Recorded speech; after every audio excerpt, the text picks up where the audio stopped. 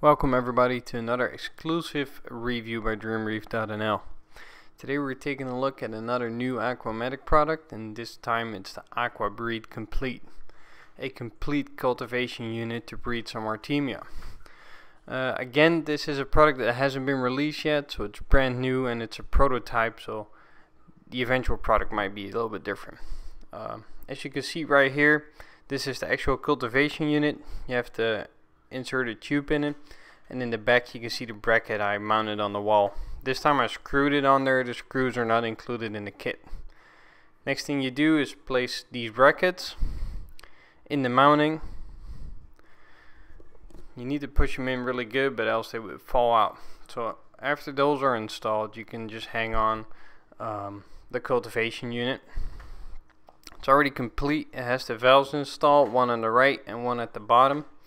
I'll explain later what these are for. So while I'll continue installing the air tube on the whole system, I'll explain a little bit about this unit.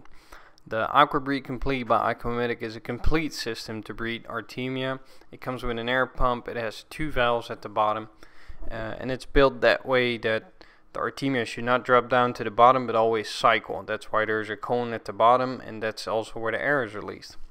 There's one big valve at the bottom that I'll show you later where you can drain the entire unit with, but there's also a valve on the side with a little a hose on it, which is very easy to use, and you can just either take out the Artemia you need, but either way, if you turn off the pump, the scales will drop down and you can just take Artemia out without taking any dirt out. So that's a smart system. As you can see here, all you have to do after you install this is connect a few air hoses. It's all needed for your aeration system, and the reason that it goes all the way up is to make sure that no water drops back out. This is the air pump by Aqua. It's a nice quiet pump. At first I thought it was a little bit small, but turns out it's efficient enough to work with this unit. As you can see, these are the valves I talked about. At the bottom is the big valve, which can drain the entire unit, and now you can also see that the bottom of the unit is also a cone shape, which ensures that your Artemia keeps moving while you're breeding it. So after connecting all these pieces of air tube, you grab your tube in the middle, cut it. Why? Because there's an extra valve that allows you to control your airflow, which is very important because you don't want too much air rate, but you need a little bit of air in there to keep the motion going and keep oxygen levels high enough in the container. So I have to admit, I never ever bred Artemia myself, simply because I found these cultivation units either too expensive or just simply because my local fish store has it stocked weekly. However, Aquamatic promised me that this thing will be cheap, and on top of that, although it takes a little while to install all the parts, once it's installed, I must admit that it was rather easy to use. If you're wondering what I'm putting on here, it's a hose clamp for the extra valve right there, which allows you to release Artemia without taking out any dirt that I was talking about earlier. Alright, so that's it. Everything's installed, all the air holes in place. As you can see, you can take the top of the cone off, fill it with about 1 liter of water. I already pre-added 35 grams of salt to this water. That's all you need, so basically you just make a normal salinity level. After you filled this unit, make sure it's not leaking anywhere, that you connected all the hoses right, because you don't want your unit to be leaking over the days and end up with a wet floor. Also, another good place to install this thing is, for example, on the side of your sump or anything. All it needs is the right temperature and a little bit of light. So what I used is the Live A from Aquamatic.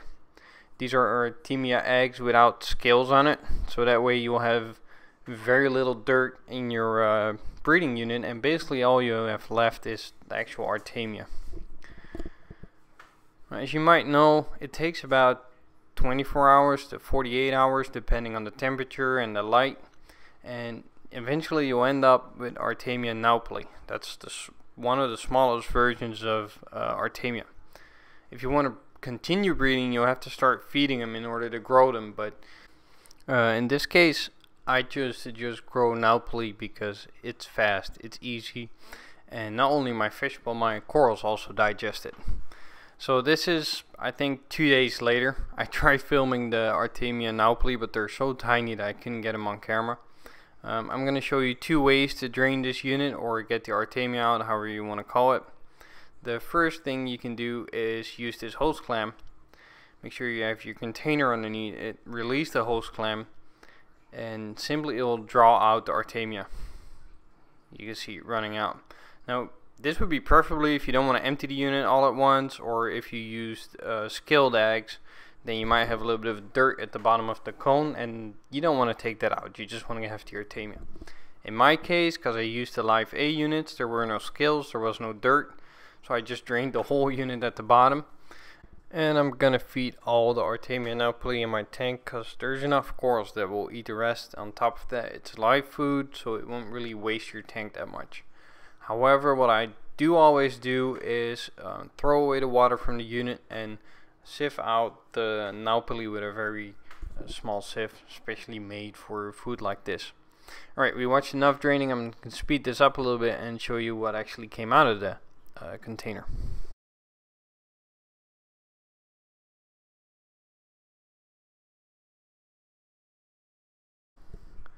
So that's all the naupili that came out of the cultivation unit, ready to be put in the tank.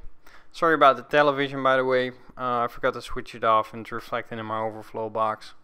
Here's the naupili going in. You can see how small it is, and it will be eaten by the fish and the corals all together.